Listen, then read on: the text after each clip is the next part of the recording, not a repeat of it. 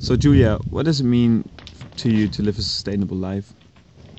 For me, to live a sustainable life, I think it is to think about all the small things. Like, especially if you're like living in a city and stuff like this, like all the small things that you can do that would be like very easy if you just think about it.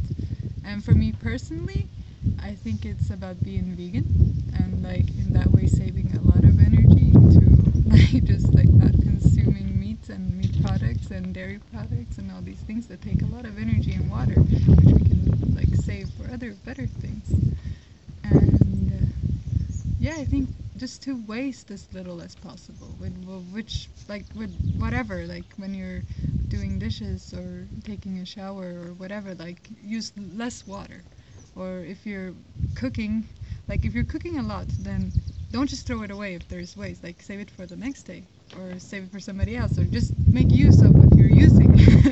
I think that is important to me, that nothing really goes to waste. Like I would love to live a zero waste life, like a lifestyle without any waste at all, where everything gets recycled or reused. Or yeah, I think I think that's sustainability to me, to Thank be you. less wasteful. Thank you. Wonderful. How do we stop?